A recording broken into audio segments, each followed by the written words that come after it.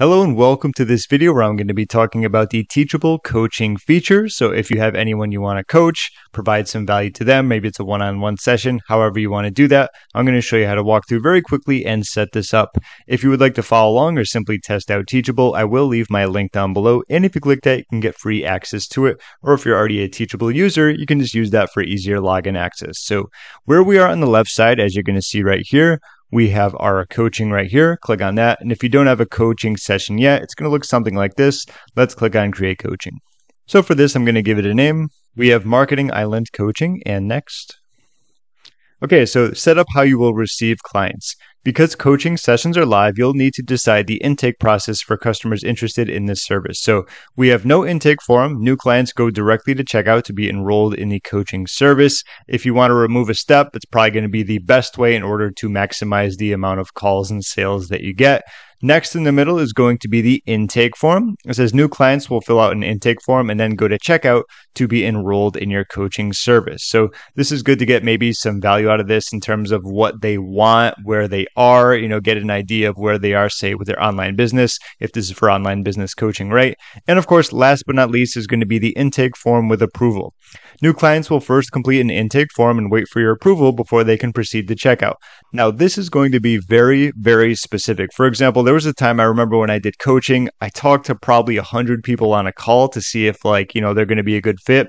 And I'd say about only 10% of them I only even gave a pitch to because 90% of them weren't that great of a fit. If I had done it better, what I would have done is put some type of intake form with approval where those 90% of individuals I just wouldn't have gotten on a call with because they weren't going to be a fit. So this is if you want to be really strict, and many times that can be the best thing possible because you'll only get the best of the best clients that you were looking for. When you start taking everyone, then you really got to start changing things around. It's not going to go as well as you thought. Maybe you're going to get that pain in the neck client. That's really going to be up to you, but these are the various forms. I'm just going to go to the intake form right here so I can show you how to edit it on the sales page if needed. Let's click on next. Okay, so we have free, one-time purchase, payment plan, subscription. I imagine that you value your time and it's very important. So chances are you might not be doing free unless you want to do it every now and then, maybe for a charity donation, something along the lines of that, right? Actually, if it's going to be a free, it's probably no donation. But anyways, let's do a one-time purchase to show you how to set that up. So here's going to be our amount. All right, so just put price $9.97 for Marketing Island Coaching, and I said, let's grow your online business. I will walk you through 7 of the best micro tasks that you can use to grow your online business. Get ready to take action and see results.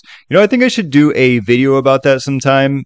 There are so many little details when it comes to online business that you can use that don't take too long to implement, but can have a really big effect on your revenue, traffic, sales overall. Some are going to be a little bit bigger, most of them much smaller, but I think I'll create a video about that one time because I know a bunch of those off the top of my head. But anyway, limit enrollment by cap or expiration date and time if you want to do that, okay? Maybe you don't want to take on so many coaching clients. Your time is so valuable, so that can be an option.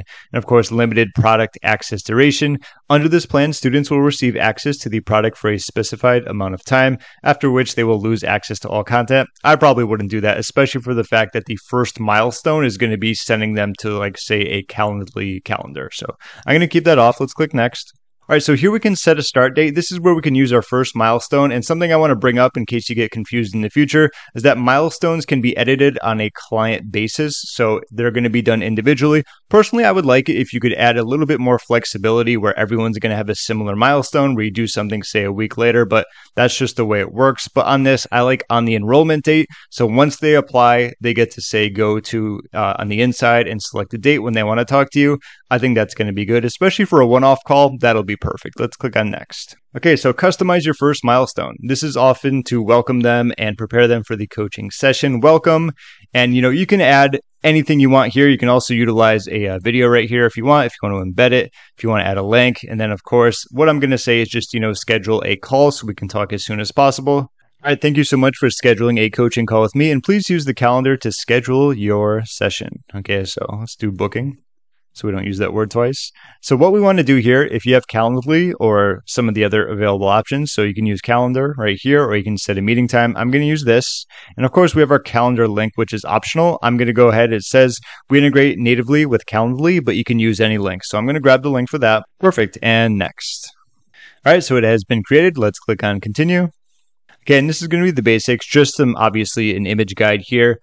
Probably want to use something, maybe a picture of you, two people talking, whatever it's going to be. We have our author details. You can edit this in the school's bios page. We have some advanced settings. So if you have an API key for supporting Calendly, product visibility, you can have it on all product pages if you want. And of course, if you want to delete it, pretty basic stuff. Obviously, that's going to be up to you and what you have to offer. So you can go through that, but let's click on publish.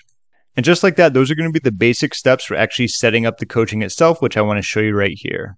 So here's going to be the inside. So say I just signed up. So, hey, James, let's make some progress today. We have our first milestone. We can click on welcome. Thank you so much for booking a coaching call with me. And please use the calendar to schedule your session. So we can click on here. And of course, select the day, select the time, whatever it's going to be. And that's how you can actually get them to go in there and then just immediately book a session. Now, we did talk about if you were going to be using a form where you want people to enter in some information, what we can do is go to pages right here. And what I want to do is go to the sales page right here and click on edit. So the sales page is going to be business as usual when it comes to their editor, changing things around. But what I do want to show you is if you scroll down a little bit more, you're going to see that your intake form is going to be right here under intake form. So if you click on this, you can change this around. So we have without approval or with approval. That's going to be up to you. It talks about that there. I briefly went over that before, depending on how strict you want to be in terms of who you accept for coaching. So before your session is going to be right there. We have our description text, which is going to be there. So email address is naturally there. Then we have our CTA text down below for submit, or we can do say, click here to continue, something like that. First thing is going to be name, and we have short text. And of course, use what do you hope to get from our coaching sessions, okay? Or we could do something different, like how far along with you in your online business? What are you struggling with the most? What do you need help with most specifically? Things like that, so you'll know what to talk about on your coaching call. In fact, I'd probably get a little bit deeper where you can type a little bit more. Heck, you could probably just take out the name aspect right here. Let's do long text. And do what do you need help with the most? Okay, and something like that. And of course, question 2, you can do name, if you want, but that's just obviously something else. Sometimes they have their name and their email address. I'm just giving you some more ideas about what you can put in there in order to get the most out of it. So that's going to be how you can actually go in there and change around this intake form. So if you wanted to use that, and of course, like I said, the rest of this is going to be business as usual when it comes to your coaching name, the banner, and so on and so forth. But that's a pretty quick guide when it comes to setting up the coaching, aside from all the aesthetic stuff, of course. If you have any questions, feel free to leave a comment down below. And of course, if you want to test out Teachable, I will leave that link in the description where you can test them out for free. My name is James. Thank you so much for watching, and I will see you in my next video.